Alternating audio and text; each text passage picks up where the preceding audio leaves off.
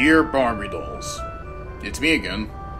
I hope you could forgive me for the loud rail yard noises, the sounds of knuckle couplers, and my anger-induced tantrums. Now, I'm gonna give you a warning. When I first release you from your paper-wrapped cardboard prisons, you're gonna hear some, things. Hateful things. The most unforgiving insults you ever have the audacity to listen with your plastic ears. Things like, a Barbie doll? Are you serious? And, oh man, and this is the worst piece of dog shit I've ever laid my eyes on and I hate it. Sometimes you might feel, physical pain. Das war ein Befehl! Der Angriffsfeuer war Befehl! Die Generalität ist das neueste deutsche Volk!